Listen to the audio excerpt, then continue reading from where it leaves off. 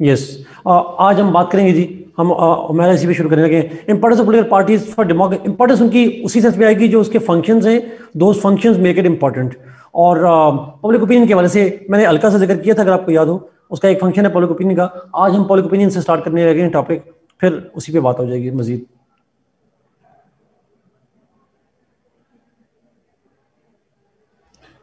Referendum के जरिए president को वोट ऑफ कॉन्फिडेंस का कोई प्रोसीजर दुनिया में कहीं नहीं होता। वैसे हम बाद में जो पेपर 2 के अंदर जाएंगे, आज का लेक्चर है और शायद एक लेक्चर हो, फिर हम पेपर 2 पे जाएंगे और वहां पे हम जाके पढ़ेंगे कि डिफरेंट जो स्टेट्स हैं उनमें प्रेसिडेंट इलेक्ट कैसे होते हैं, लेकिन किसी में भी रेफरेंडम का ऑप्शन नहीं होगा। यस मीर, आई विल इंशाल्लाह।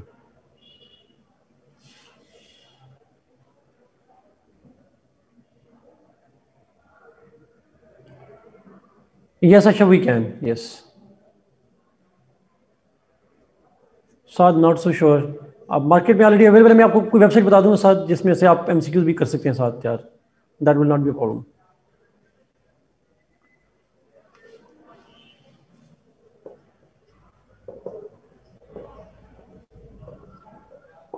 Public opinion,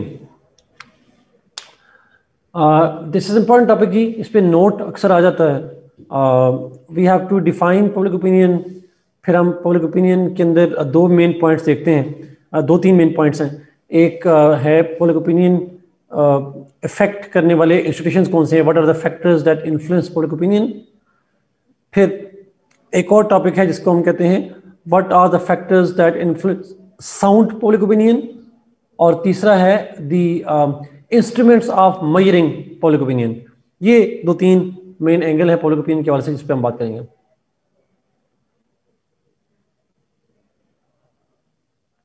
sure Sajid, I will. मैं एक बार फिर रिपीट करूँ जी, पब्लिक ओपिनियन अभी एक्सप्लेन करूंगा उन तीनों को। डिफाइन करेंगे पब्लिक ओपिनियन क्या होता है, फिर हम जाएंगे what are the factors that influence public opinion. नहीं, पानी प्लीज। अच्छा, और सेकेंडली हम देखेंगे उसके बाद जाके what are the factors that influence the sound opinion. Sound public opinion क्या होता है और उसको कौन से फैक्टर्स इन्फ्लुएंस करते हैं। और तीसरी चीज पब्लिक ओपिनियन जो है उसको मेजर करने के लिए कौन से इंस्ट्रूमेंट्स चाहिए होते हैं, कौन से मेजर्स चाहिए होते हैं। इंटरेस्ट ग्रुप के साथ अलग है जी। Yes, it's a separate topic Taimur, ये पब्लिक ओपिनियन सेपरेट टॉपिक है।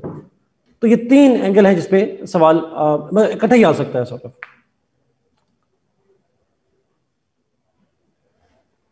Intro always depends upon question. Question में जो पूछा जाए उसके हिसाब से आपने इंट्रो करना होता है जी, क्वेश्चन नहीं होता। साउंड पब्लिक ओपिनियन यूजिंग, ये सारे एक्सप्लेन करता हूं। Let me right over here. हम स्टार्ट करेंगे factors that influence public opinion. यहां से हम स्टार्ट करने लगे हैं, बट ऑब्वियसली हम इसको स्टार्ट करेंगे डेफिनेशन से। What is public opinion. नाम से जाहिर है public opinion is the opinion of masses. किसी भी स्टेट के अंदर, किसी भी मुल्क के अंदर जो लोग हैं उनका ओपिनियन जो होता है ऑन एनी पर्टिकुलर इशू। लेकिन हम पॉलिटिकल साइंस में पढ़ रहे हैं तो mostly the public opinion regarding political processes, political personalities, about state matters, etc., political matters, etc. That's what we call the public opinion. But याद रखिएगा, public opinion can be on a social matter, it can be on international matter, it can be about anything. People always form opinion. और वो opinion जो रखते हैं लोग, collectively जो opinion रखते हैं, that's what we call the public opinion. Usually जब हम लफ्ज़ public opinion इस्तेमाल करते हैं तो it is not, यूजली जब हम पब्लिक ओपिनियन की बात करते हैं तो it is not about the individual opinion, it is about the collective opinion of the masses. मैं एक बार फिर रिपीट करूं इस पॉइंट को। I repeat this point, it is the opinion of the masses on different matters related to themselves. उनका अपनी life के different aspects के बारे में जो ओपिनियन होता है कलेक्टिवली, उसको हम कहते हैं public opinion. And when we से public, it's a cluster noun and it's a kind of collective noun. तो पब्लिक से मतलब ये होगा दैट अवाम सारी का, not individual. My opinion is not necessarily the public opinion. Public opinion is the opinion of the majority और the most of the people of a state. So collective common opinion of the masses is what we call the public opinion. लेकिन political science में we are more interested in their opinion about political processes. जैसे state के बारे में क्या opinion है, government की functioning के बारे में क्या ओपिनियन है, गवर्नमेंटल पर्सनालिटीज के बारे में क्या ओपिनियन है, पॉलिटिकल पार्टीज के बारे में क्या ओपिनियन है. अगर इंटरनेशनल में चले जाएंगे तो इंटरनेशनल के अंदर चले जाएंगे तो international events, international personalities, international developments, ideologies के बारे में लोगों का क्या ओपिनियन है. अवाम का opinion, exactly public opinion is अवाम का ओपिनियन. और अवाम से मतलब है एक दो लोग इंडिविजुअली नहीं, बल्कि कलेक्टिवली. मेजॉरिटी का लफ्ज़ में इस्तेमाल कर रहा हूँ, which is not a correct word. Collectively जो अवाम का ओपिनियन है उसको हम पब्लिक ओपिनियन कहते हैं. लेकिन हम इसको पॉलिटिकल ओपिनियन नहीं कहेंगे. हरीम ने जिसने कहा, उसकी वजह यह है कि पॉलिटिकल ओपिनियन ये होता है, it's an opinion about political issues. But political opinion तो लीडर का भी हो सकता है, आपका मेरा अकेला भी हो सकता है. जब पब्लिक ओपिनियन की बात करेंगे तो पब्लिक का पॉलिटिकल ओपिनियन क्या है, that will be called public opinion. तो पब्लिक के ओपिनियन के लफ्ज़ यूज करेंगे. इसका अवाम यानी किसका ओपिनियन है, पब्लिक का. किस बारे में है वो पब्लिक ओपिनियन नहीं होता. Public opinion can be about anything. लेकिन हम पॉलिटिकल साइंस के अंदर फोकस रखते हैं पॉलिटिकल मामलात के ऊपर, इसलिए हम पॉलिटिकल की बात करेंगे. Yes, true medium, exactly. तो वो मल्टीपल उसमें आ जाता है. लेकिन यूजुअली हम पॉलिटिकल साइंस में मैं एग्जांपल जब दूंगा तो मैं पॉलिटिकल हवाले से दूंगा, बाकी हवाले से मैं एग्जांपल दूंगा नहीं सोशल हवाले से. जैसे मिसाल दूं, there is a public opinion about moral values. ऐसा होता है, अवाम की खास राय होती है सोशल इश्यूज पे. औरत मार्च हो रहा है, उस पर एक ओपिनियन है फॉर एग्जाम्पल. तो ये सोशल में प्योरली चले जाते हैं हम लोग चीज़ें सब. लेकिन हम मोस्टली बात करेंगे पॉलिटिकल हवाले से सब. Thank you. नहीं, thank you so much, thank you. अच्छा, सो ये होता है जी पब्लिक ओपिनियन जिसको हम बात कर रहे होते हैं. Let us start with the first point which is what factors influence public opinion. जो अवाम का ओपिनियन होता है उसको इन्फ्लुएंस कौन करता है? What institutions, what factors influence their opinion? Starting from, अगर मैं स्टार्ट करूं तो एजुकेशन.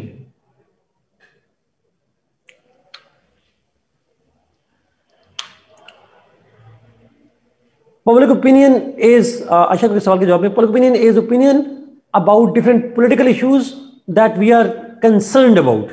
हमारे बारे में नहीं होता, लेकिन जिससे बारे में हम कंसर्न होते हैं उस तरह के इशू के बारे में ओपिनियन को हम पब्लिक ओपिनियन कहते हैं. But it's not about your self, it's about your interest. आपका एक पॉलिटिक्स के खास पॉइंट पे इंटरेस्ट है, उसके बारे में ओपिनियन रखते हैं, then that's called public opinion. Education, और खासकर एजुकेशनल इंस्टीट्यूशंस. अच्छा, जो yes exactly. So education is one of the major factors that influences our opinion. We are influenced by the three main elements of educational institutions. हम education के अंदर तीन main चीजों से ओपिनियन हमारा इन्फ्लुएंस होता है. एक, teachers. Our teachers, when they deliver message, we get influenced by them. Second is curricula. So what we study influences our opinions. And thirdly, our environment of the educational institution also has an impact. और उस environment की जब मैं बात कर रहा हूँ तो I'm referring to your peers, your classmates, your batchmates, your university mates or school mates or college mates, जो भी हैं आपके. So broadly speaking, that particular environment, that particular conditions also affect our opinion. Colleagues, exactly, if you are teaching तो obviously colleagues के अंदर आ जाएंगे. So somehow the educational institutions are one of the most important factors in influencing public opinion. This is not the only factor, but this is one of the major factors that influence our opinion. Second is, जो बड़ा important है, और वो है media. Media को आप कर सकते हैं print, electronic, or third is social media. Curricula, Mustafa, teachers, curricula and the environment. आपके classmates, आपके colleagues, ये सारे लोग. Print, electronic and social media. ये तीन तरह के मीडिया होते हैं. Is there any fourth media?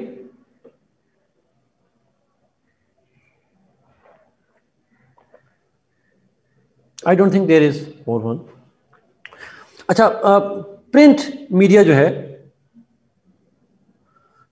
जो प्रिंट मीडिया है, I am referring to magazines, newspapers, I am referring to journals etcetera etcetera etcetera. Supplements वगैरह होते हैं, जो भी टेबलॉइड्स वगैरह होते हैं. All of them people when they read those newspapers, magazines, periodicals, journals, they get influenced by the writings of the print media. Advertising, Zishan बिल्कुल ठीक कह रहे हैं आप, you are right. Is it part of the media, Zishan? मैं sure नहीं हूँ कि advertising को हम media का हिस्सा समझेंगे.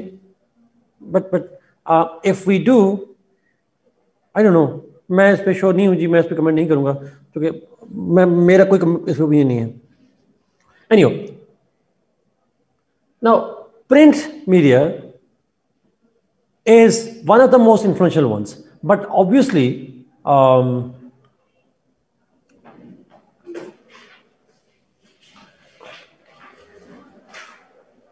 okay,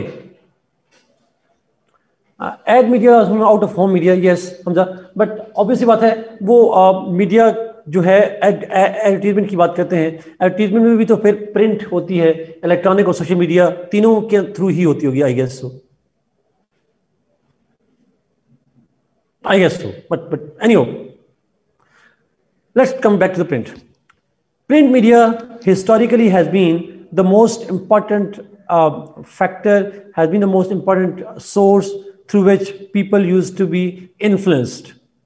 Newspapers, khaskar, because they were having write-ups, they were having news, and obviously those news, those editorials, those columns, जिनको हम कहते हैं, they affected the people's opinion about different issues. In fact, because ek waqt mein the print media was the only media that would connect individual to the world, so the only source was the most influential source on influencing public opinion. But obviously, with the passage of time, this print media has not been as significant as the other sources of media are right now. वो ज़्यादा एक बड़ा source gradually बन गए हुए हैं, but एक ज़माने में print media was one of the most important sources. On electronics, yes, true. On electronic media, we know that television channels, cable television channels, satellite channels, radios, all of them have had a very profound impact on the masses, at least more than what print media had on the people. Electronic media, the birth of electronic media has made the communication faster, and obviously faster भी है और ज़्यादा widespread भी है compared to the print media. Now electronic media जो है ये television की फॉर्म में हो सकता है और उसके अंदर सैटेलाइट ये जो भी हैं और साथ में रेडियो की फॉर्म में भी हो सकता है. But this was again one of the major and most effective sources through which people's opinion. Okay, electronic media used to provide information, it used to provide analysis, it used to provide opinions, and people when watch it, they listen to it, they get influenced by that print electronic media. Recently developed media is what we call the social media, जो पिछले I guess अगर मैं गलत नहीं हूँ तो फेसबुकिंग start हुई 2004 के अंदर, अगर मैं गलत नहीं हूँ तो समवेयर अराउंड दैट पिछले 15-20 सालों में that social media has gain significant currency. Social media platforms include obviously Facebook है, ट्विटर है, आई डोंट नो और क्या क्या है, ये आपको भी तो पता होगा. स्काइप्स हो सकते हैं, इट कुड बी स्नैपचैट है, yes, they are obviously socialized हैं, Instagram है, exactly, Twitter, Arab Spring, in fact TikTok too. In fact Arab Spring was caused by Facebook. social media na, it's a media in which people can socialize themselves. Socialization electronic में नहीं है, print में नहीं है, but in social media there is socialization. अच्छा, ये जो media है, व्हाट्सएप भी है, true. It's not only two-way, it's also multiple-way interactions as well among the people. So the question is, which one of them? And obviously, अगर आप मुझसे पूछेंगे तो most recent times में social media is the most influential source of media. But in your opinion, what is the most effective and what is more efficient media to influence public opinion?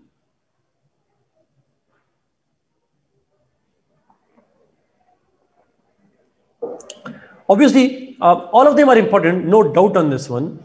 Most effective and widespread is social media, by the way.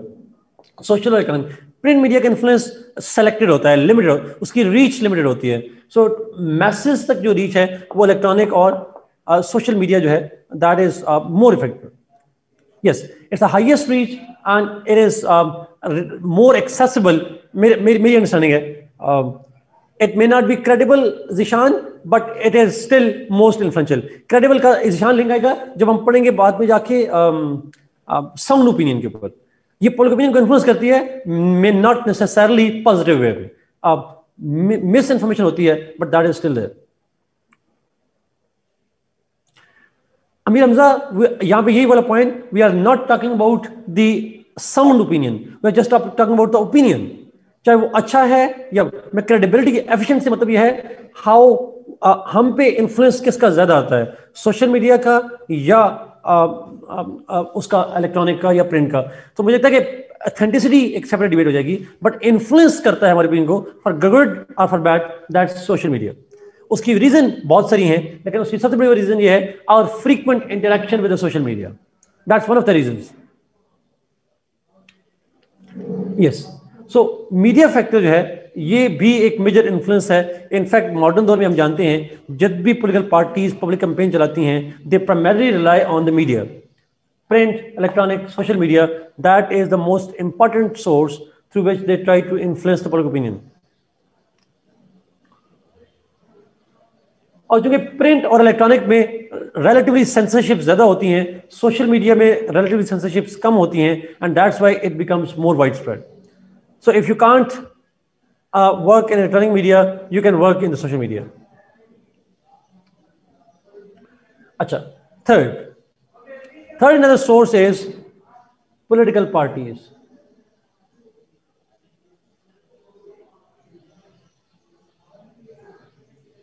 Parties also influence the opinion of the masses, and when I say they influence the opinion of the masses, I'm referring to the fact that political parties using different techniques, different tools, try to influence the public opinion. They try to mobilize the opinion. अच्छा, कैसे करती हैं? मैंने पहले भी कहा था, they can use election campaigns, they can use the media campaigns, social media campaigns, electronic media campaigns. They do so by speeches, they do so by recruitment drives. They do so by involving them in agitational politics through the spread of manifesto फायदा. Yes, so political parties use different techniques to influence public opinion. Media का सहारा लेते हैं, advertisement का सहारा लेते हैं, वो campaigns चलाते हैं, they request for public agitation, etc. slogans, exactly, Mustafa, true. So they use मट स्लगिंग नहीं कहेंगे, और इफ नेगेटिव वे में हो जाएगा, हम पॉजिटिव ही रहेंगे. सो दे यूज डिफरेंट पॉजिटिव वेज, दे use different ways, positive correction की जरूरत नहीं है. दे यूज डिफरेंट टेक्निक्स टू. अच्छा, आपको पता है बड़ी इंटरेस्टिंग है, political parties use almost every means possible at there disposal to influence the public opinion. They almost use every possible means. अगर आप शायद जानते हो, पॉलिटिकल पार्टीज बाहर के मुल्कों में they even drop leaflets through helicopters. वो लीफलेट फेंक देते हैं, तो वो हवा में they make slogans and all that as well. वो इस तरह की भी मतलब कैंपेन्स चला रहे होते हैं ताकि पब्लिक ओपिनियन को जो है वो इन्फ्लुएंस किया जा सके. सो they can use innovative ideas. Expensive है, यस, बट जी हमजा. और आप शायद जानते हैं टेलीफोनिक कॉल्स भी करते हैं इंडिविजुअली। आप में से किसी को याद हो 2018 के इलेक्शंस में, और उन्होंने हेलोग्राफिक स्पीचेस, इसका मुझे रिमशा नहीं पता हाउ दैट इज डन। वो एक कॉल आती थी जी, मैं शबाशी बात कर रहा हूँ, मैं इमरान खान बात कर रहा हूँ, सर ऑटोमेटेड सर बिरयानी खिला के अहमद ये नहीं लिखिएगा please ji. Exactly. So political parties अगर आप मुझसे पूछेंगे तो जो पॉलिटिकल पार्टीज हैं they are the most one of the most important sources, because it is in their interest to influence public opinion. Because if they do not influence the public opinion, they are less likely to win the elections. If they really are interested in staying alive in politics, if they are really interested in gaining political power, they has to change the opinion of masses in line with their own party policy. Fourth one is parliament या legislatures कह सकते हैं। Legislatures also influence public opinion through to different ways. One, through law making, they influence the public opinion through laws that they make, and secondly they influence the public opinion through speeches, debates, speeches made in the parliament. So parliament के अंदर जब members of the legislature they debate, they discuss, they somehow influence the opinions of masses, वो influence कर रहे होते हैं because people listen to them, people are influenced by their leaders, and yes कोई शर्म होती है exactly मुस्तफा। तो इस तरह की जो चीज़ें हैं they actually are one of the most important factors through which people have their opinion influence। और सिर्फ याद रखिए स्पीचेस से नहीं होता बल्कि लॉज से भी हमारा ओपिनियन जो है वो इन्फ्लुएंस करती हैं parliaments and legislatures.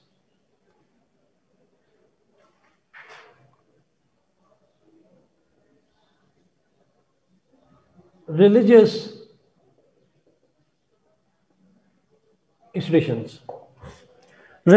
institutions like mosques, churches, मंदिर, synagogues, कोई भी कह लें, those religious places and those who are the guardians of those worship places, those who work in those places, they also influence public opinion. Because when people go to the prayer places, जो भी Christians हैं, Musliman हैं, Jews हैं, Hindus हैं, when they go to their religious places, they are influenced by the religious leaders or clergy Christianity जिसको हम कहते हैं in those places. So Pakistan मुसलमानों के केस में जुम्मा का खुतबा कह लें, जो भी आप कह लें, सरमन्स कह लें क्रिश्चियनिटी के अंदर, मुझे नहीं पता हिंदुइज्म के अंदर क्या होता है, but somehow the different religions have different techniques to influence public opinion. और वैसे by the way religious institution में तबलीगी जमात भी तो आ जाती है, you know, so through preaching and all that, this is also kind of भजन कह लें, शायद वो भी कह सकते हैं, लेकिन जो भी होता है sir. So different religious institution जो हैं they also influence the opinion of the masses.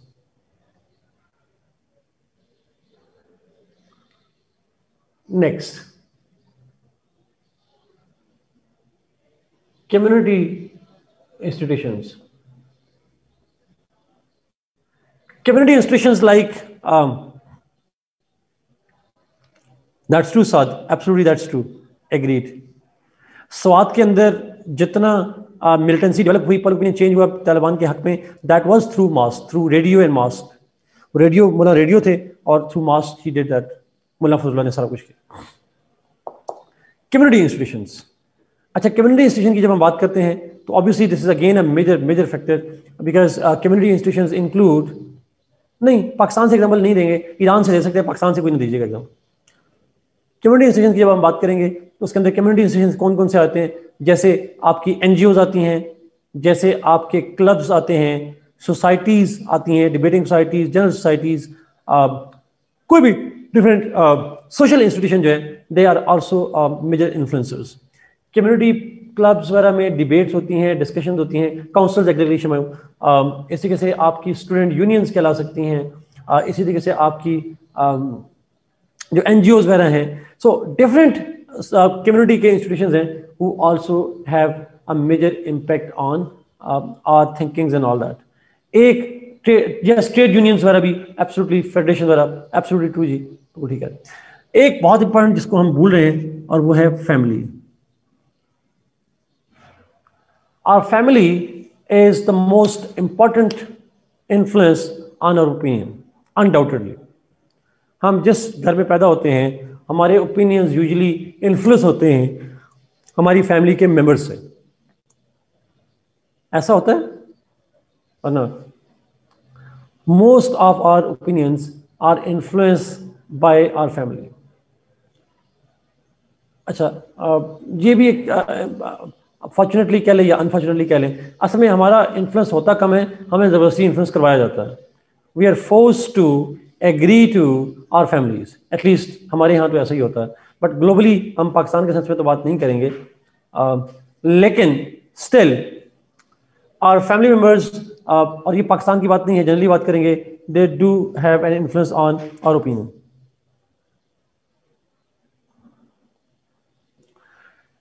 So family is one of the major factors. बल्कि इनफैक्ट हम इसको इस तरह से कहते हैं, family is the first point of interaction that we have. ये हमारा पहला पॉइंट ऑफ इंटरेक्शन जो है फैमिली के साथ होता है. सो ऑब्वियसली तो हमारा पहला ओपिनियन जो चेंज होता है वो फैमिली से ही आ रहा होता था. So this is usually enforced norms and values, but this is also. तो ये सारे इंस्टीट्यूशंस हैं जी जो इन्फ्लुएंस कर रहे होते हैं सॉर्ट ऑफ फैमिली को. वीगो इन्फ्लुएंस करती है, हमने दुनिया भर में वीगो नहीं होती. Okay, let's go and let's see कि जो peer groups like प्लीज को एक्सप्लेन कर दे. पीयर ग्रुप्स मतलब पार्लियामेंट लिखा है जी. पार्लियामेंट अपनी स्पीचेस से, पार्लियामेंट अपनी डिबेट से, अपने लॉ से इन्फ्लुएंस करती है. Political activist again political parties में आ जाएगा. अरे फ्रेंड्स, कंपनी वगैरह, not as such obviously, gatherings are friends, वो सोशल में ले लें, सोशल या कम्युनिटी इंस्टीट्यूशन में ले लें, उसमें ले सकते हैं.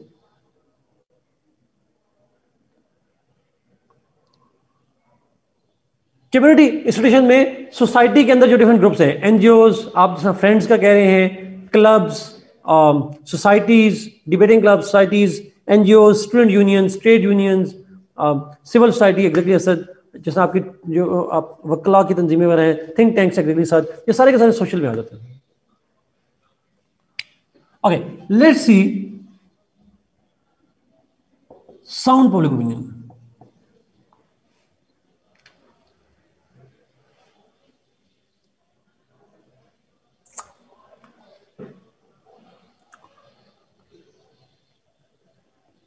वो कम्युनिटी इंस्टीट्यूशन में आ जाएंगे सारे. साउंड पब्लिक ओपिनियन, पहले तो हम देखते हैं साउंड पब्लिक ओपिनियन किसे कहते हैं. Sound public opinion is the opinion which is well informed, which is rational, logical, intelligent opinion. An opinion which is based on facts, an opinion which is based on logic, an opinion which is intelligent or wise opinion. That kind of opinion is called sound political opinion. Types of opinion इसमें नहीं पढ़ रहे हम.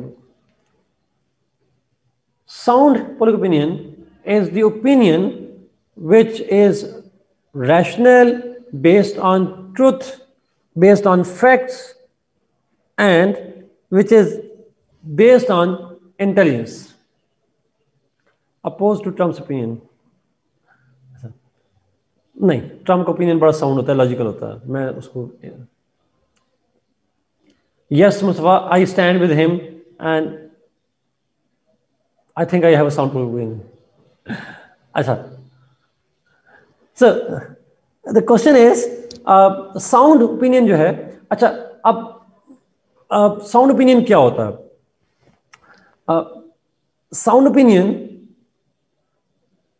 Opinion is actually more rational and therefore it is having solid foundation.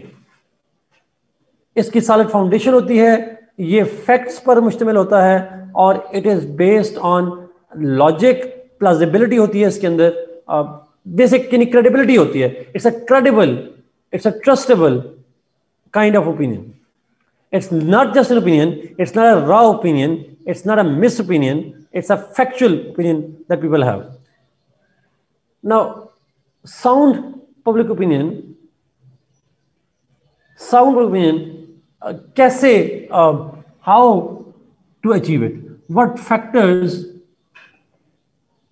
what agencies, what institutions influence, they help in sound opinion. Sound opinion बनाने के लिए क्या चाहिए? What first thing that is needed is education.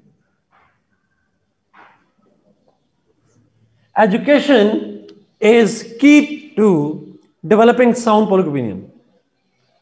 Without education, people's opinions are raw, they can be manipulated. Without education, people's opinions are raw, they can be manipulated, and sometimes people may not have access to information because of no education. And if they have no access to education, that would directly affect their opinion. Sometimes they do not have the source of knowledge, and sometimes they don't have the right source of knowledge. That's true. देखिए ना, एक छोटी सी मिसाल लें. जो बंदा educated नहीं है, सबसे पहले तो वो प्रिंट मीडिया नहीं पढ़ सकता, इलेक्ट्रॉनिक मीडिया देख सकता है, पढ़ नहीं सकता, सोशल मीडिया पढ़ना उसके लिए मुश्किल हो जाएगा. If he can't read and right, it means he have no access to a lot of facts. He has no access to a lot of sources of knowledge. और जब उसके पास information ही नहीं होगी, accurate information नहीं होगी, तो opinion कैसे बनाएगा? How would he make an opinion without having access to the information? And that is why we believe that education is extremely important, because educated people are more read, and they are likely to be enlightened, making informed choices. दूसरा factor है, और वो है free media.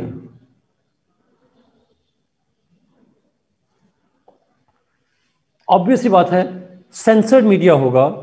अगर media में censorship होगी तो वो मीडिया सेलेक्टिव फैक्ट्स बताएगा. It will not give you the truth, और at least it will not give you the multiple perspectives.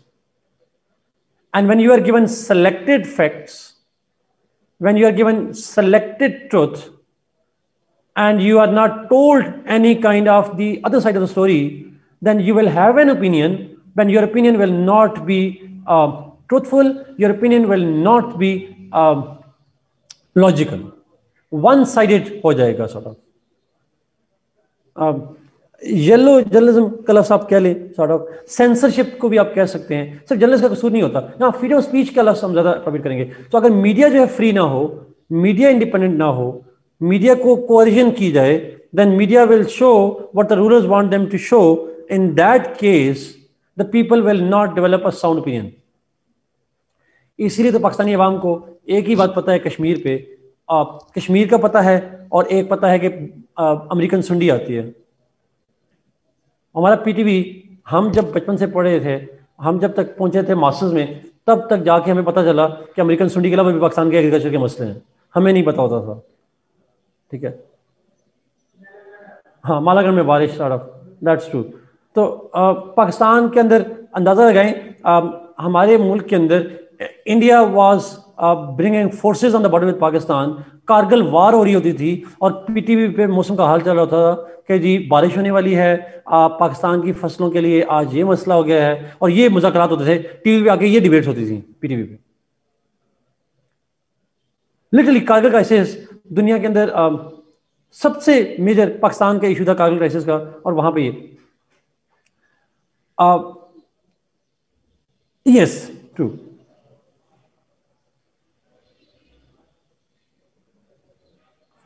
Ji exactly, कपास के काश्तकार के नाम अहम पैगाम होता था। बट दिस इज व्हाट, तो अगर मीडिया, और ये दुनिया भर के अंदर होता है, if media is not allowed to make a free speech, if it is not allowed to be freed in expressing it's opinion, obviously बात है उसका फिर इफेक्ट जो है वो लोगों की ओपिनियन की बात है। People then developed a biased opinion, people developed then unsound opinion.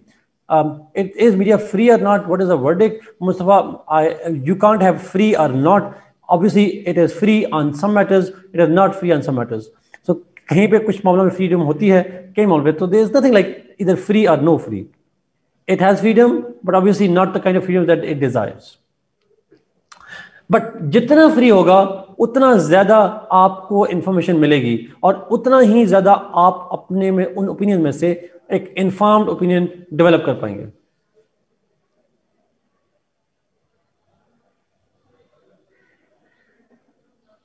Kashmir पे अनबायस्ड सोर्स क्या हो? कोई नहीं है. There is no neutral analysis on Kashmir anywhere.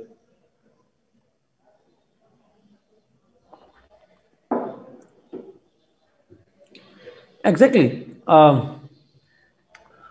True.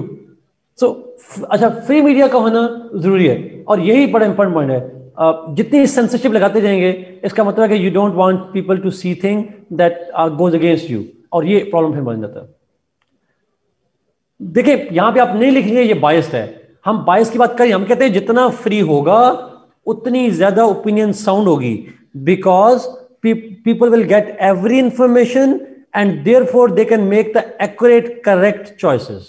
That's the point basically. Ji, free media is directly proportional to sound public opinion. Free media is directly proportional to not public opinion. देखिए public opinion के लिए तो खाली media चाहिए, लेकिन sound opinion के लिए free media चाहिए. वहां पे फ्री हो या ना हो लोगों का ओपिनियन तो होगा, यहां पे साउंड होगा तो अच्छा ओपिनियन होगा या उनका एक लॉजिकल ओपिनियन होगा. जी exactly, it actually gives people more choices and people are rational enough to pick good choice. ये बेसिकली पॉइंट है. सी क्वेश्चन था कर, इसलिए मैंने डिफरेंशिएट किया दोनों की तरफ. Sorry.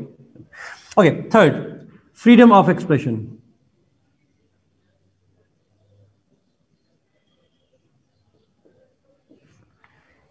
If in a society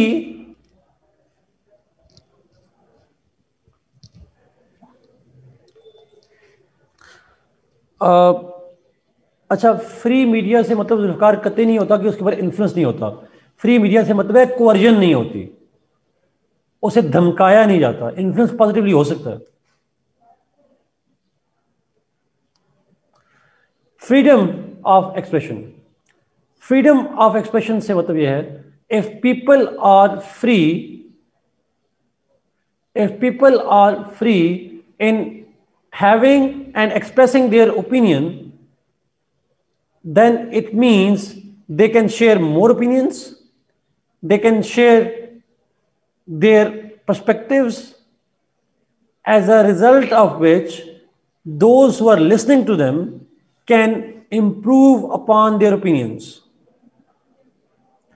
The more the people have the freedom, the more likely that the society will develop sound public opinion. जिस सोसाइटी में टैबूज बना दिए जाएं, जिस सोसाइटी में आपके नो गो एरियाज बना दिए जाएं, सेंसिटिविटीज रख दी जाएं, वहां लोग बात करने से डरते हैं और जब बात नहीं करते तो नहीं जानते कि इशू क्या है, और जब वो नहीं जानते they develop a miss informed opinion.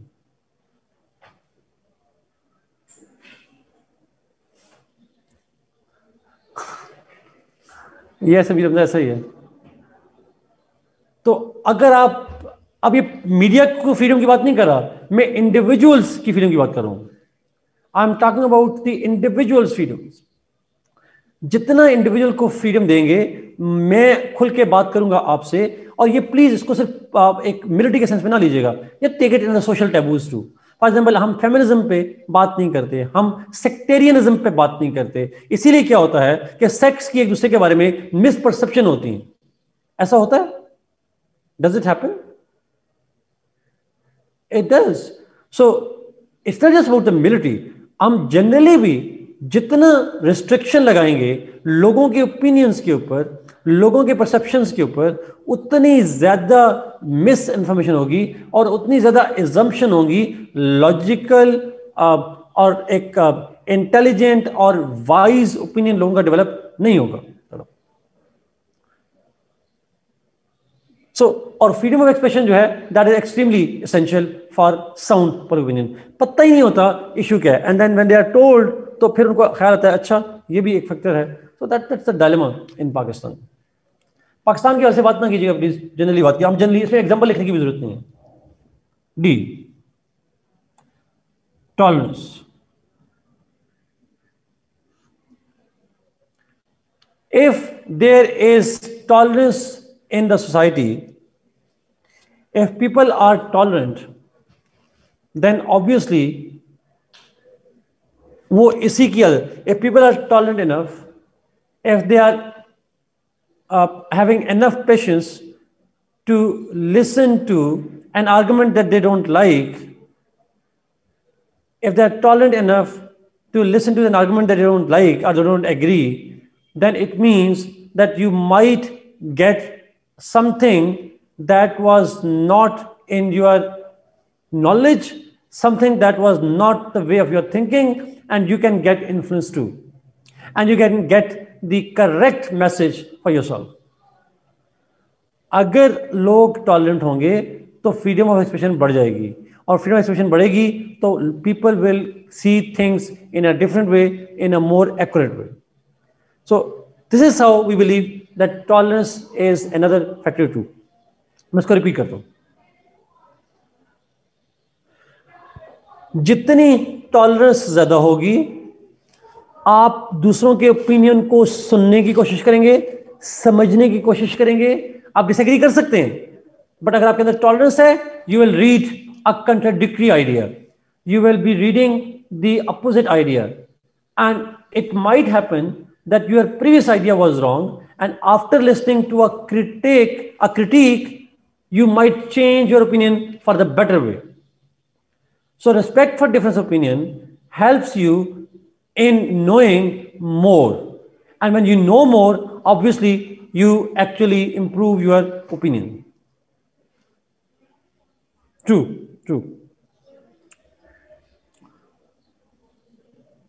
Yes, we can mend. One can mend his ways actually too. और आपके मैंने से कहा that's absolutely true जी.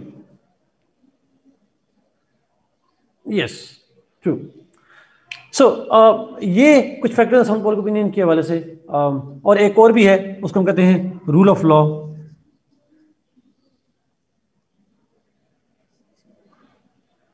अगर लॉ सुप्रीम हो, if everybody is under the law, so usually law provides freedom of expression, law provides protection to the sources of information, therefore rule of law is likely to develop into a sound public opinion. जहाँ rule of law हो, कानून की बालादस्ती हो, और आमतौर पर कानून freedom of expression को प्रमोट करता है, और उसकी वजह से आपका जो राइट्स हैं वो प्रोटेक्टेड रहेंगे। You will get more information, you can get more information, and therefore you are likely to develop a sound opinion. देखिए, अगर आप घुमा फिरा के बात करेंगे ना, तो सारी चीजों का एक ही आंसर निकलेगा, that sound public opinion is actually based an opinion, it is developed by the people on the basis of accurate direct information. So more direct और जो एक्यूरेट इंफॉर्मेशन है, अगर आपको उस तक एक्सेस मिल जाए, then you are likely to develop a sound public opinion. Because हमारा ये ख्याल है पॉलिटिकल साइंस में कि जो इंसान का दिमाग है, that has been given this unique capability that when we know more we can shift them, हम उनकी सिफ्टिंग करते हैं, और ultimately out of which we develop more rational wise opinion. अगर हमें मल्टीपल इंफॉर्मेशन ना मिले तो हमारा ओपिनियन जो है वो सेलेक्टेड हो जाता है, हाफ ट्रूथ पे बेस कर रहा होता है, वो कंप्लीटली साउंड नहीं होता। That's what we believe in political science as well. So a kind of good governance, freedom leads to liberty, leads to the sound public opinion. That's the point. आखिरी point जी public opinion का, how to measure it.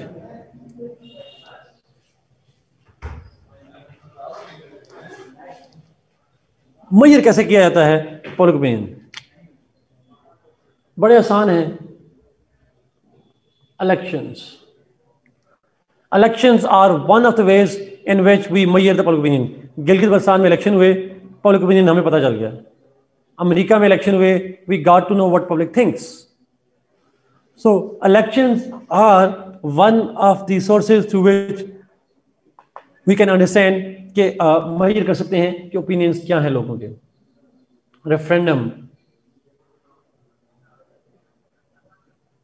Referendum is another way through which we can understand and measure the opinion of the people. Obviously, अगर आप देखें तो Brexit का referendum हुआ था in which majority of the people decided to go out of European Union.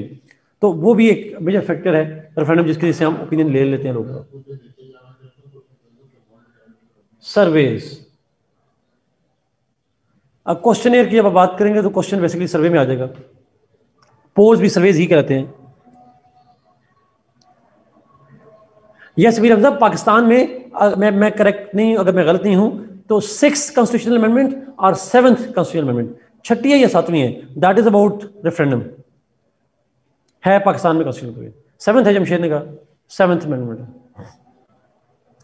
सर्वे, सो सर्वे जो है that is another source through which we can measure the opinion of the people. सर्वे क्या होता है आप लोगों को आइडिया होगा। सर्वे इज आस्किंग क्वेश्चंस, लोगों से सवाल पूछना, आस्किंग देम क्वेश्चंस, और आप जब क्वेश्चन पूछते हैं और उनको क्वेश्चंस को एनालाइज करके उनको गैदर करके उनको प्रोसेस करके then you draw certain results, और उन रिजल्ट्स को आप फिर जनरलाइज कर देते हैं। आइडिया का पता है ना सर्वे का? आप 500 लोगों से पूछते हैं और उसका इंपैक्ट 5 करोड़ लोगों में लगा देते हैं। It's like a pyramid. आप यहां से एक खास सेगमेंट का ओपिनियन लेते हैं थ्रू क्वेश्चंस, कोई भी, और उसको फिर जनरलाइज कर देते हैं। You generalise it on the masses. Survey in general की बात करेंगे। यस, दो से analyse, yes, drawing a conclusion over and generalising them.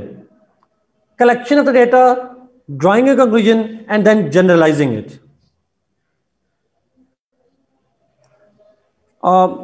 Rimsha, फिर सर्वे की क्वालिटी को इंप्रूव करने के लिए there are always certain veg ji.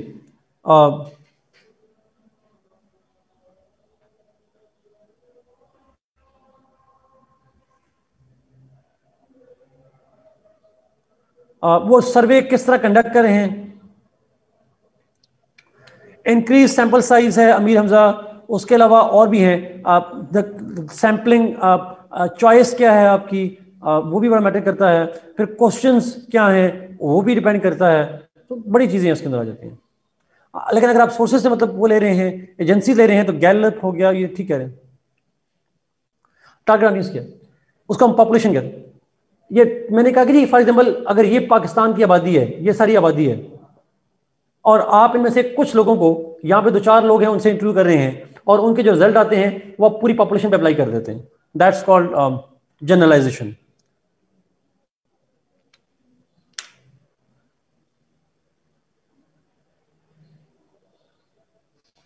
Okay, let's move, हम आगे चलते हैं। सर्वे एक मेजर सोर्स है जिसमें क्वेश्चनर इंटरव्यू वगैरह आ जाते हैं।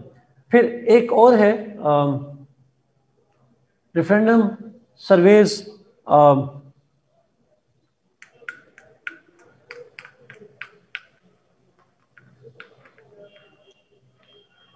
प्लेबिसाइट भी होता है एक, प्लेबिसाइट भी एक सोर्स है। अच्छा, प्लेबिसाइट क्या होता है? What is the difference between plebiscite and referendum, if anybody would tell me.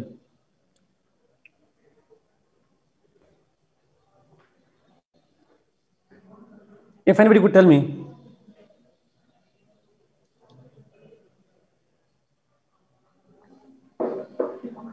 लाओ वाले, लाओ वाले देखें, नहीं जी, इसको थोड़ा डिफरेंट तरीके से देखिएगा प्लीज। इसको जरा प्लीज डिफरेंट तरीके से देखिएगा।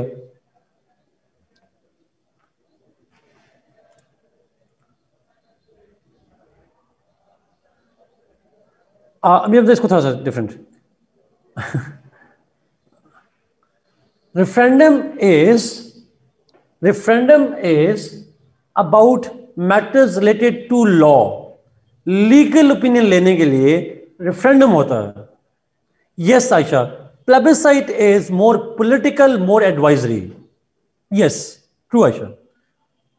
अगर आप लीगल नेचर के क्वेश्चन पे जाएंगे then that is called referendum. अगर आप पॉलिटिकली या एक एडवाइजरी सेंस में जाएंगे दैट इज कॉल्ड प्लेबिसाइट. सो इसको हम कहते हैं नेशनल इशू पे, नेशनल लीगल इशू पे होता है रेफरेंडम, और नेशनल जनरल पॉलिटिकल इशू पे होता है प्लेबिसाइट. ये बेसिक डिफरेंस है उसके अंदर. तो दुनिया के डिफरेंट मुल्कों में रेफरेंडम के जरिए से लॉज को पास किया जाता है. Laws are passed, laws are approved through referendum. Basically plebiscite से पॉलिटिकल इश्यूज पे लोगों की राय ली जाती है. ये बेसिकली एक कॉन्सेप्ट है. Referendum for single, plebiscite for decision between the two. Then do you mean parties? तो रेफरेंडम आप ठीक कह रही हैं, लॉ का मामला हो तो उसमें सिंगल ही होगा, ऑब्वियसली सिंगल पर्सन नहीं होता, सिंगल इशू होता है in hand. Plebiscite is people's choice between the two और more options. That's true कोरन, agreed. So plebiscite भी एक सोर्स है जिससे लोग अपना ओपिनियन जो है वो दे रहे होते हैं. तो ये 3-4 मेन है जी, elections, referendum, surveys, plebiscite. These are major sources of major instruments through which we measure the public opinion. So this is all about public opinion. नमाज की 4 मिनट की ब्रेक. अच्छा, आप लोग 4 मिनट में नमाज पढ़ लें, तब तक मैं ऑनलाइन ही हूँ. कोई क्वेश्चन जब बाकियों का पूछते हैं मैं कर लेता हूँ. आप प्लीज नमाज पढ़ लें तब तक जिन्होंने पढ़नी है. So in 5 minutes I will start the next topic.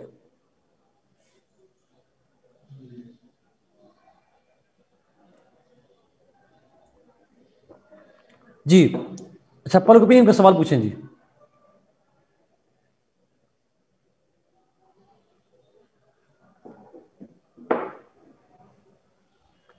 साथ जो पढ़ना चाह रहे हैं पढ़ें, हम अपना करते हैं. How can we add quotes in these topics? How can we add मतलब प्रेमशा, वो आप बुक्स में जाएंगे आपको बहुत सी कोटेशन मिल जाएंगी. बुक से बहुत सारी मिल जाएंगी. मेरे पास नहीं है मेमोरी है सच, बट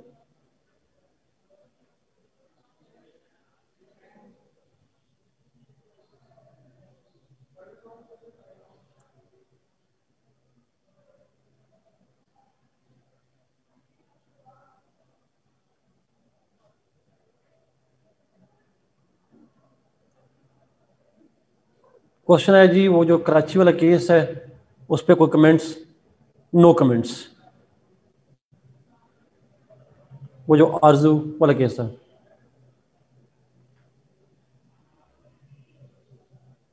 आपने पब्लिक ओपिनियन पे एग्जांपल पाकिस्तान से नहीं देनी, वैसे देनी है. चैट जरा बड़ी कीजिए.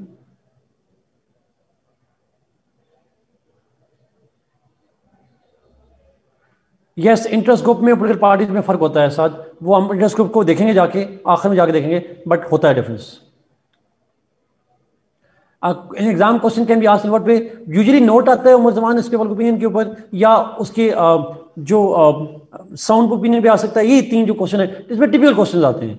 इसमें टिपिकल क्वेश्चन आते हैं कि जी इसके मेजर करने की एजेंसीज कौन सी हैं, इंस्टीट्यूशंस कौन से हैं, फैक्टर्स कौन से हैं, इसी तरह से आता है इसमें. जी हमारा यस. आई डाउट आरिफ के इस तरह का सवाल आना चाहिए जीबी इलेक्शन पे, बिकॉज इलेक्शन पे कभी सवाल नहीं आता.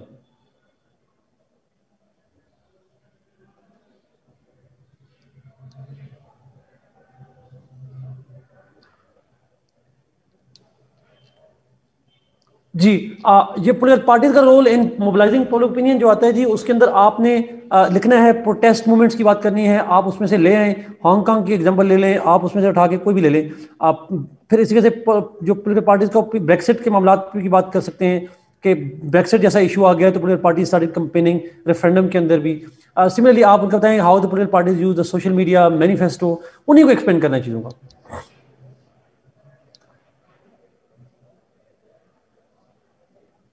No, Jamshed, we can't call it.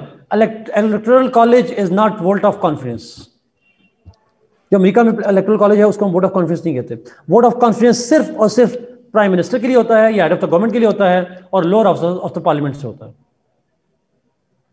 Pakistan के लिए कौन सा पार्टी सिस्टम सूटेबल है? हमारा ऑब्वियसली पाकिस्तान की बात नहीं है, पाकिस्तान की स्ट्रक्चर ही ऐसा है, हमारे यहाँ डाइवर्सिटी है, एथनिक डाइवर्सिटी है, हमारे यहाँ डेफिनेटली जो मल्टी पार्टी सिस्टम है वो चल रहा है और वही चलेगा, सूटेबल कर भी होएगा। एजेंसी मेजरिंग, एजेंसीज का मतलब ये नहीं होता कि कौन सी एजेंसीज हैं, उसका मतलब ये होता है कि मेथड कौन से हैं, how what are ways in which we can measure. No अवेस no. Referendum को मेजर करने, सॉरी पब्लिक ओपिनियन को मेजर करने के लिए इलेक्शन एक स्टैंडर्ड है, एक रेफरेंडम स्टैंडर्ड है, एक सर्वे है, एक प्लेबिसाइट है। These are different ways in which public opinion is measured.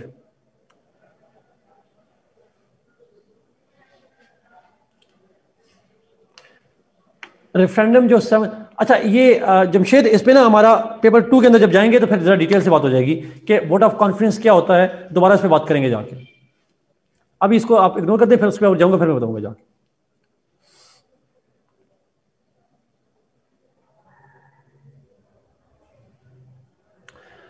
रिमशक current affairs में करंट डेवलपमेंट पे फोकस करना है।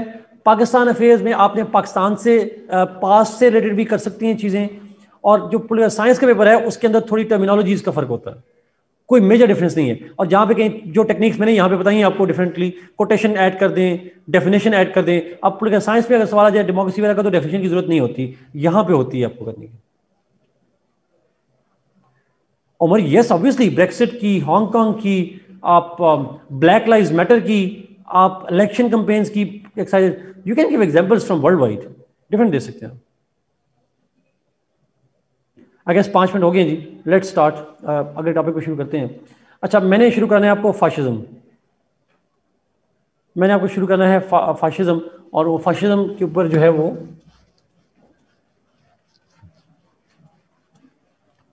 अब बड़ा सवाल आता है फाशिज्म पे, बार बार आता है।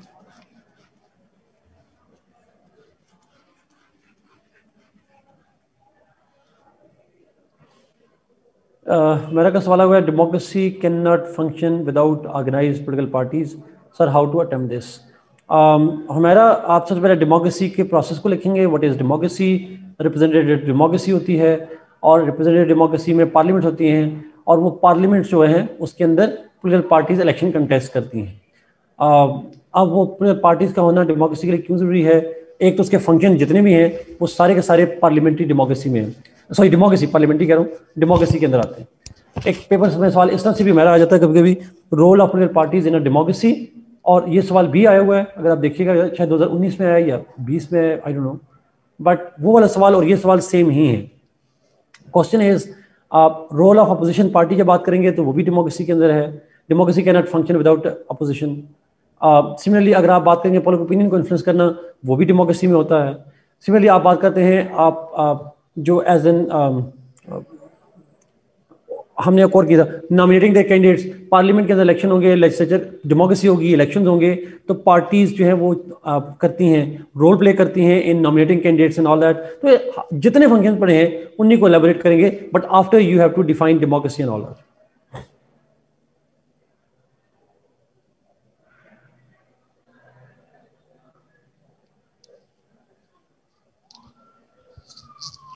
Islamabad High Court uphold ban on public gatherings, public meeting across the country, including GB and AJK, due to the I doubt के जी इस्लामाबाद हाई कोर्ट का AJK के ऊपर वो है जुरिस्डिक्शन है। नो अमी हमजा, हम टाइप ऑफ डेमोक्रेसी पे नहीं जाएंगे, उसमें सिर्फ डायरेक्ट डेमोक्रेसी की बात करना शुरू कर देंगे।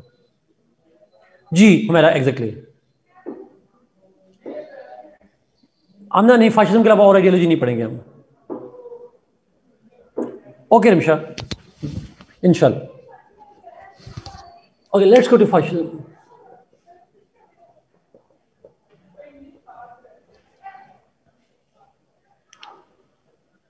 आसान, ऊपर किसी ने कमेंट लिखा है कि शायद वो जीबी और एजेके के बारे में कहा है, आई डोंट नो। अच्छा, मैं 10 मिनट में कोशिश करूंगा कि जी फाशिज्म को डिफाइन करके उसके काजेज बता सकूं, उसके प्रिंसिपल्स हम बात नहीं करेंगे। हम उसके काजेस की बात जो है वो आज करेंगे, उसके प्रिंसिपल्स ऑफ फाशिज्म आज डिस्कस नहीं करेंगे। थोड़ी सी आईआर की डिबेट है, 10-12 मिनट के अंदर मैं कोशिश करूंगा इसको एक्सप्लेन करूं, बट इसको प्लीज़ गौर से सुनिएगा। This topic is very very very important one. इसमें सवाल डायरेक्टली भी आता है, इनडायरेक्टली भी। डायरेक्टली पूछेगा what is fascism, how it originated, what are the principles of fascism. लेकिन कभी कभी घुमा के दे देता है जी, fascism was developed in the early half of the 20th century in Germany and Italy and all that. तो घुमा फिरा के बात वही होगी कि आपने लिखना है कि फाशिज्म के दो मेन एंगल हैं। एक, इसकी ओरिजिनेशन क्या है, ओरिजिन कहाँ पे हुआ, काजेज क्या हैं, और दूसरा इसके प्रिंसिपल्स क्या हैं फाशिज्म। रिपीटेडली आया हुआ है एग्जैक्टली जी, बहुत दफा आया हुआ सवाल, इस चीज को जरा गौर से देखिएगा प्लीज। हम सबसे पहले शुरू करेंगे डेफिनेशन से।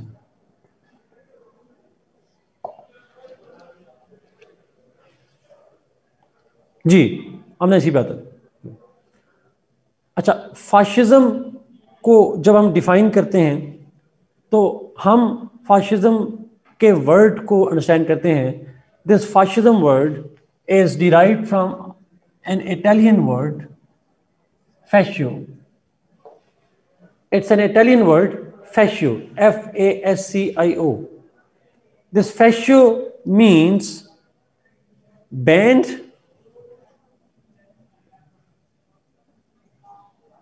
or group. It means band or group. ये literally meaning है इसका, literal meaning है इसका। इट्स अ इटालियन वर्ड, फैशियो से डिराइव्ड है, बैंड और ग्रुप, और ये इटालियन वर्ड इटसेल्फ लैटिन से डिराइव्ड है, जो भी उसकी मीनिंग है, but that's what it is. अच्छा, अब ये वर्ड के मीनिंग तो ये हैं, but obviously this fascist theory was pioneered bye Benito Mussolini. Amir Hamza ने यहाँ पे लिखा हुआ है जी, Benito Mussolini was the one who gave this theory of fascism. And let me define it in my own words. अच्छा, ये मुसोलिनी ने define नहीं किया हुआ, he never said he defined it. उसके अल्फाज भी हैं बल्कि मज़ला की बुक में लिखे हुए हैं। He said it's not talk, it is action. ये बातें चीज़ों का नाम नहीं है, हम इसको डिफाइन नहीं कर सकते, it is more of an action. तो हम एकेडमिक्स में कहते हैं fascism is how Mussolini governed. उसकी गवर्नेंस को हम fascism कहते हैं।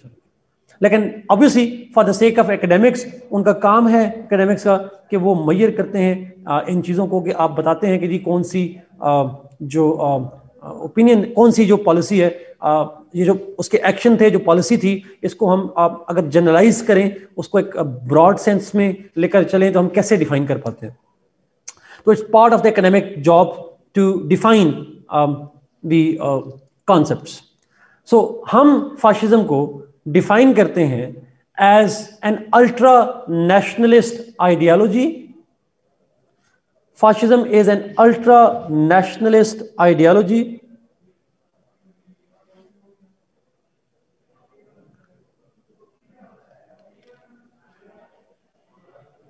through which the fascist party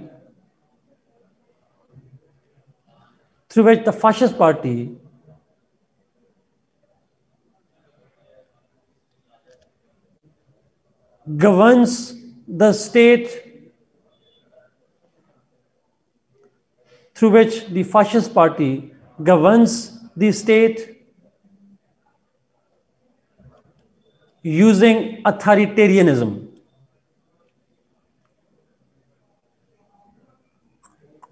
Using authoritarianism. अच्छा, अब अथॉरिटेरियनिज्म से मतलब यह है कि एक ही अथॉरिटी होती है और वो सेंट्रलाइज्ड अथॉरिटी होती है। जब इख्तियारात नीचे ना हो, आवाम तक ना हो, they should be in the hands of the top people, top leadership, national level पे इख्तियारात तकसीम हो, उसको हम कहते हैं that this is what we call the authoritarian model. Is it clear? So fascism basically क्या है? Which is actually an ultra nationalist ideology. ये nationalism है, एक्सट्रीमली नेशनलिज्म है, लेकिन ये वो नेशनलिज्म है, अब डिक्टेटरशिप में नेशनलिज्म नहीं आता जुल्फिकार, इसी में बार बार कह रहा हूं, it's not dictatorship, because dictatorship में डिक्टेटर नेशनलिस्ट हो भी सकता है, नहीं भी हो सकता, वो सेल्फिश भी हो सकता है। यहां पे this is nationalist, but the concept of nationalism is such that one man will rule, in fact one man भी नहीं है, बल्कि one party will rule, and that one party will rule through authoritarian model, और उस party में power आवाम को distribute नहीं होगी, वो उस पार्टी के अंदर होगी और पार्टी के थ्रू किसी डिक्टेटर के अंदर हाथ में होगी। जी एग्जैक्टली अमीर, हम इस क्वेश्चन को, इस टॉपिक को, कमेंट को पब्लिक कर दें please. So it's basically an authoritarian nationalist ideology. I repeat, it's an authoritarian nationalist ideology, and that is why Amir Hamza ने जैसा लिखा, it's kind of comparable with Plato's, प्लेटो के उसके साथ, because nationalist होगा और philosopher king होगा। This is the kind of ideology it is. Is it clear ji?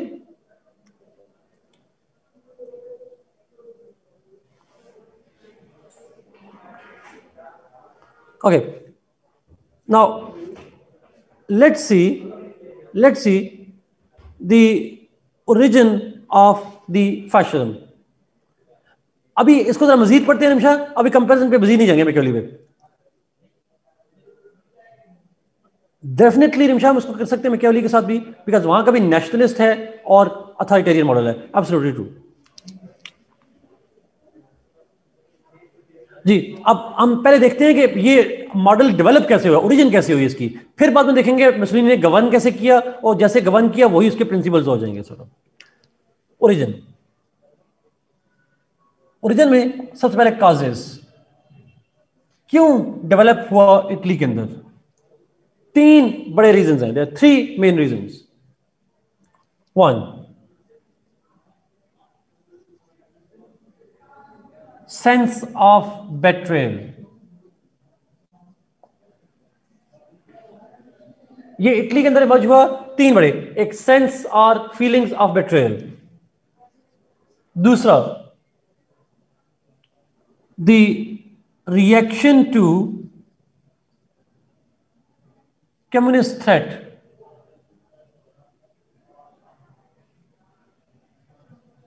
Third corrupt government in Italy.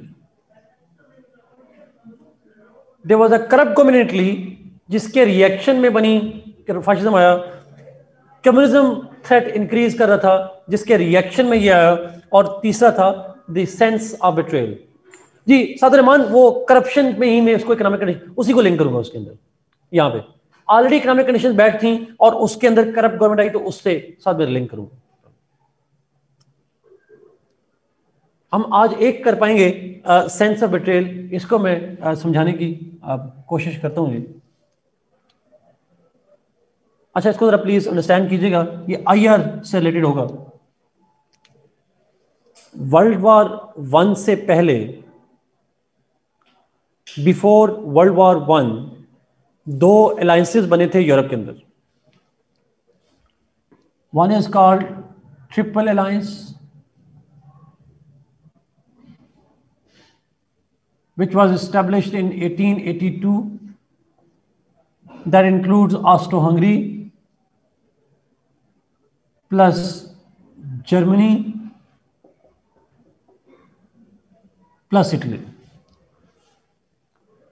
Triple Alliance 1882, Austro-Hungary, Germany plus Italy.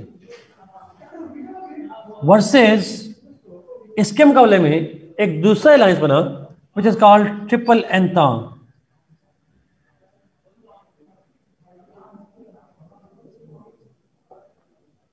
In Triple Entente, which was 1907,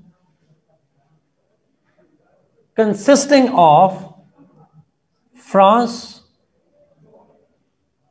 plus Russia plus UK.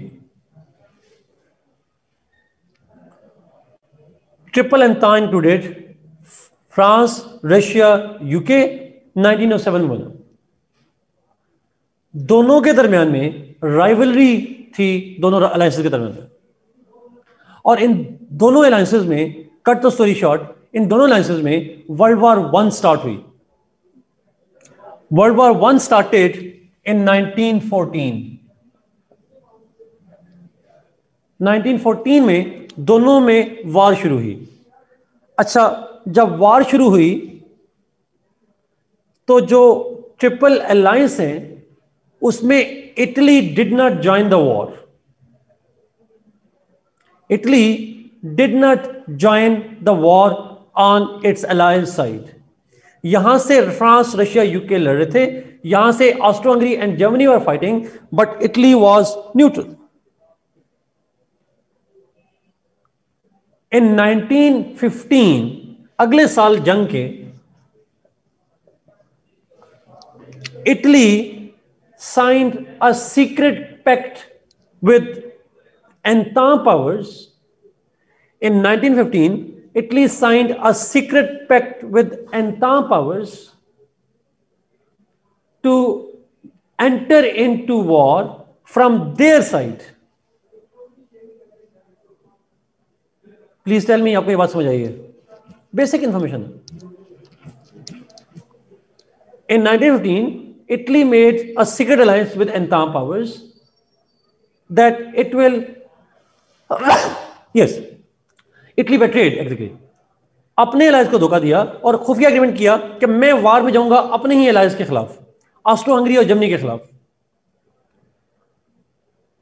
और 1916 में Italy ने वार declare कर दी अपने ही alliance पे।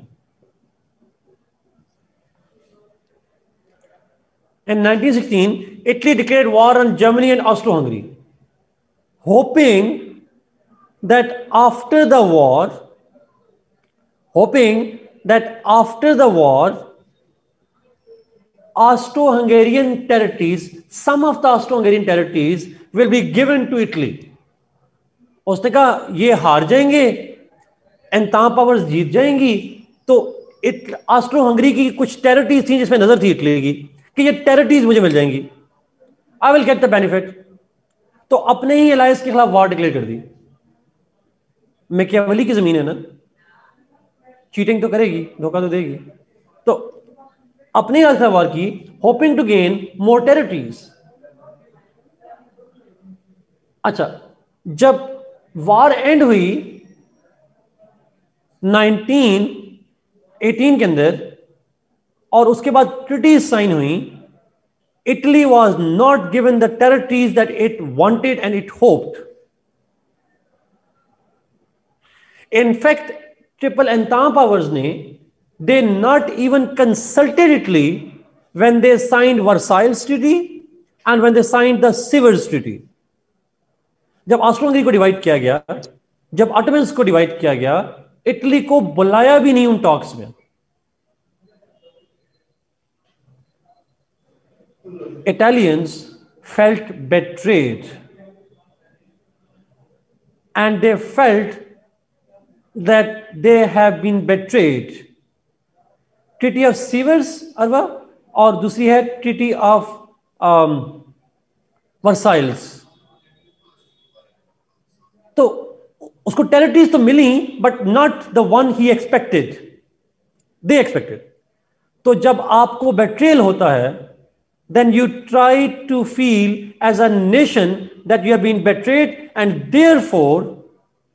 therefore this provided an opportunity to Mussolini to create nationalism from that humiliation.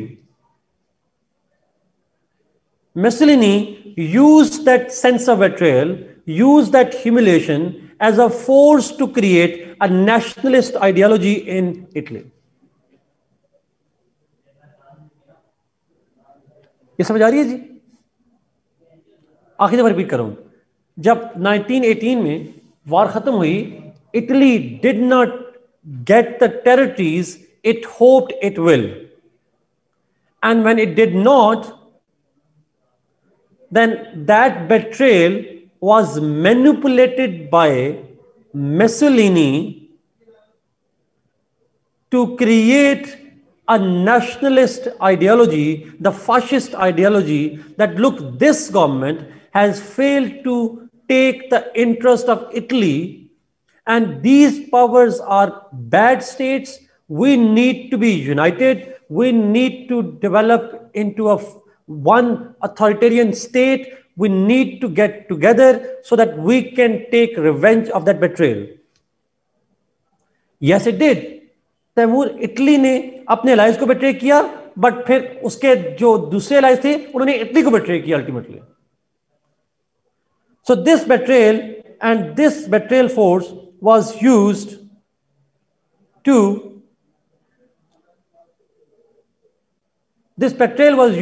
by Mussolini to create nationalism. So this is the basic point, Ji. Betrayal, yes, true. Is it clear?